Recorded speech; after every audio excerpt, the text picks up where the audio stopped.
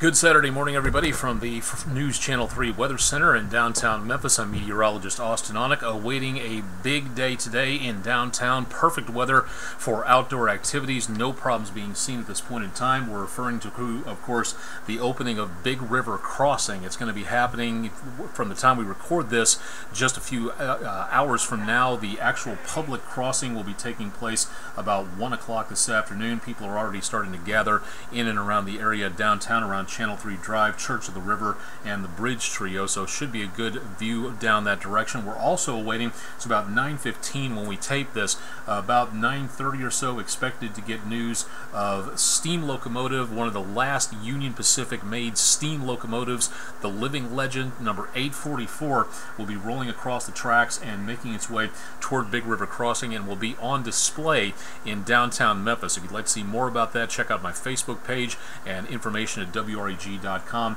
so you can find out more about what things look like down there. But otherwise, a great picture for the day as Big River Crossing, the bridge, pedestrian bridge, finally opens up down there. We're seeing again some great forecast information. Temperatures much different today, back in the 70s, lower 70s for highs, and back into the 50s for later on tonight in the green triangle down there. Winds will be picking up out of the southwest by just a little ways, so again, it'll be a little breezy into tomorrow morning, so maybe some wind chills coming up. We'll talk about that coming up here in just a little bit. Complete forecast update, we'll give you that in just a little bit. Right now, a quick forecast for you as we go into the next few hours. View from Windeye Country Club in the background, and temperatures rising into the lower to mid 60s as we go into the course of the rest of the morning. So seeing again some very quiet and dry conditions out there. You're not seeing much green out on the links because of the fact that we've got some very dry air across the mid-south, and we'll continue to see some dry air out there. That's going to increase the wildfire danger throughout the weekend. Temperatures back in the lower 70s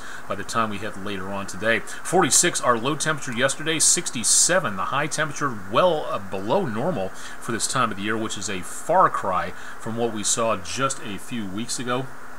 Into the last couple of weeks, weekends have been very much on the hot side. We would have been pushing a record high, 88 degrees, set back in 1953. 28, the record low, set back in 1952, just a year earlier. Shows you what a year's difference can make in and around the area. Dry as can be. We're still behind for the month. We've only picked up 1.2 inches. We need 2.6 to be normal, and that means we're 1.4 below normal for this time of the year.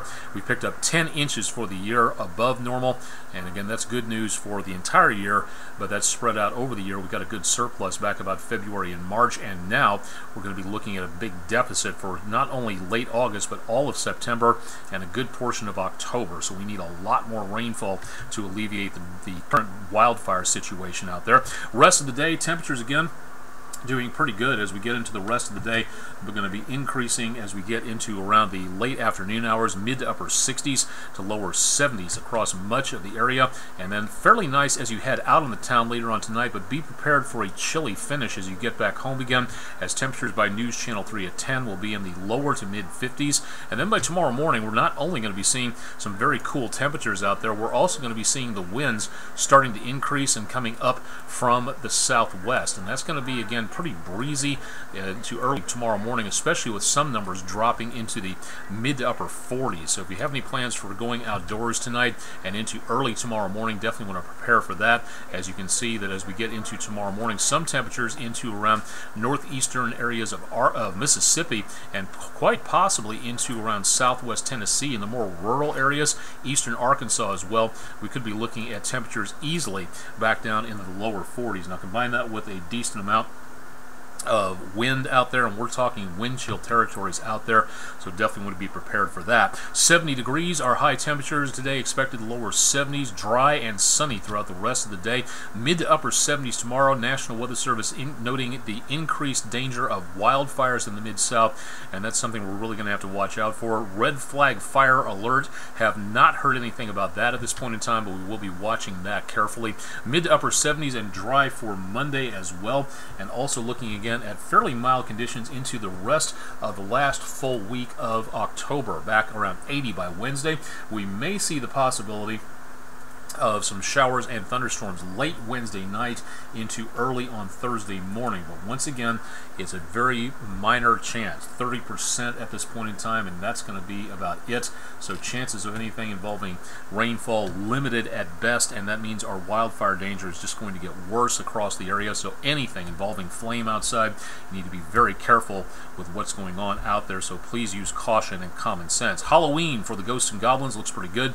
No problems at all. Not too hot, not too cold, no severe weather, no major amounts of rainfall, no problems at all from right now. So looking good for wearing the costumes out there, because we all know how uncool it is to be Darth Vader and carrying around an umbrella. Thanks to Steve Weeks for sending in a report of 35 degrees in McNairy County for early this morning. Deborah J54, as usual, another great sunrise picture from around Humboldt. And Paul Stackpole, talking for a lot of people, I would guess, applauding the departure of summer heat and welcoming the lower temperatures with a temperature of 40 degrees at his home in Cordova, Tennessee, on Twitter this morning. Twitter.com/Aonic_WREG3, also on Facebook, also on Instagram.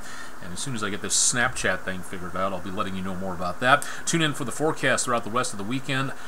Country 92.5 and Oldies 102.3 on the East Arkansas Broadcast Network. And don't forget about our weather app. Search WREG Weather for whatever phone system you have at your particular app store. If you're looking for more information about what's going on with Big River Crossing, head to my Facebook page. Tons of information here about steam locomotive 844 heading across the river, hopefully relatively soon. It should be on its way at this point in time. Not seeing anything yet. Ribbon cutting will be at 11 o'clock this morning, and the public will be able to get on the bridge at 1 o'clock this afternoon for the grand opening. So good opportunity to go down there and see that. And the train will be moved from where it stops at Big River Crossing to 3rd and Carolina Street. So a good opportunity to see more about that train coming on through the area before it continues on its tour. If you want to follow that on Twitter, all you have to do is go follow UP_steam, and you can find out more about this particular locomotive heading through. Again, that's _UP steam if you'd like to know more about this or follow their progress through the Mid-South area. Again, should be heading over the river relatively soon. I'll keep you up to date on things tomorrow, but as of right now, I'll be heading to the Bandmasters competition tonight, as my daughter Emma, a senior at Houston High School, will be participating for the last time with the Houston Marching Band, and good luck to them tonight and everybody in the competition. I'll be having more tomorrow morning on News Channel 3 Daybreak and throughout the rest of Sunday, so stay tuned for that. Todd has your evening forecast, and Tim Stimson's on at 10 o'clock tonight, so stay tuned for more there. I'm meteorologist Austen Onek. Hope you have a great and safe weekend as we go throughout the rest of the weekend. Please keep it tuned to News Channel 3 on air and online for the latest weather information.